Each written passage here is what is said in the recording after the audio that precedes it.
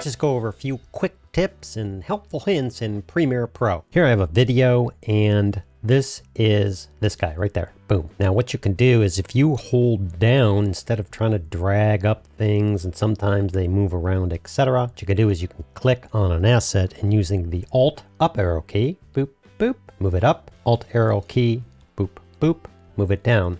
If you move it down across this unlocked area, it will replace it. That can come handy in times, but let's undo that. If you lock things, here's a track that's locked, you can Alt arrow up and Alt arrow down, and when it hits a locked track, it won't go any further. It won't jump down into here. Let's unlock that. Here's the next key. If you hold down the Alt key and you press the right arrow, boop, boop, boop, boop, boop, boop, boop, boop, boop, boop, boop, it moves the clip one frame to the left or one frame to the right. If you hold down Alt and you hold down the Shift key, it jumps it by 5 frames. 1, 2, 3, 4, 5. Very handy when you're editing and you're trying to like move things and get them positioned.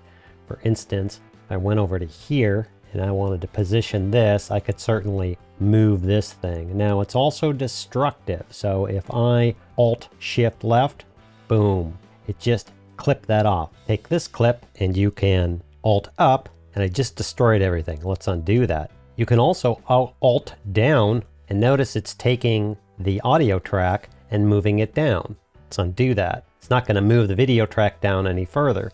So if I have a tune or I have something I want to put in there or something, I can definitely, let's make this full scale, I can Alt this thing down, doot, doot, doot, doot, doot, and it'll just keep creating tracks until the cows come home. But look what happens when I Alt up. Because this is a linked to this audio, it's going to move that up until it runs into a locked track. Let's undo all that. Doot, doot, doot, doot, doot, doot, doot.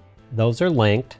You can Control L to unlink them or Control L to link them back. See how they're unlinked? Let's select those two and link them. You'll see this little video audio. Now you can tell it's linked, which basically means it'll move together. If I wanted to move this audio track down, I hold down Alt and I click, and it just selects even though they're linked. And I go doop, doop, cool.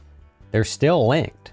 Now if I wanted to move this up, it's going to move that up over there. Well, we just Alt click there and then we boop, boop. I'm sure if you practice this and use these, you can find all sorts of ways to edit. I love this. I can shift and nudge things left and right and up and down and stuff like that. And it really helps me. And I don't have to sit there and try and use my mouse to correctly position things.